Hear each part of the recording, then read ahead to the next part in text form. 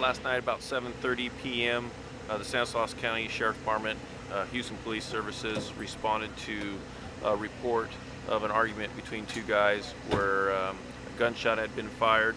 The victim, Antonio Ruiz, had reported he had gotten into an argument with Juan Perez, our suspect, who's 29, of Hughson.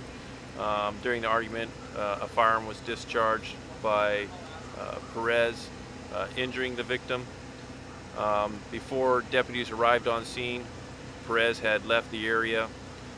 During the time the deputies were interviewing Mr. Ruiz, they had heard gunshots from another area inside Hughson. We started getting phone calls in of 911 reporting that Perez was on his front porch shooting off a handgun. Stanislaus County Sheriff Department responded here, set up a perimeter. Our SWAT team was called out along with our hostage negotiators.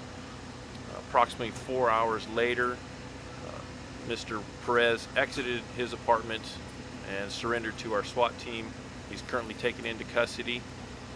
This is not our first time dealing with Mr. Perez. In June of 2010, we also arrested him for possession of a concealed firearm and discharge of a firearm negligently. He was convicted on that and is currently a convicted felon. The charges will include possession of a firearm and discharge of a firearm in a negligent manner.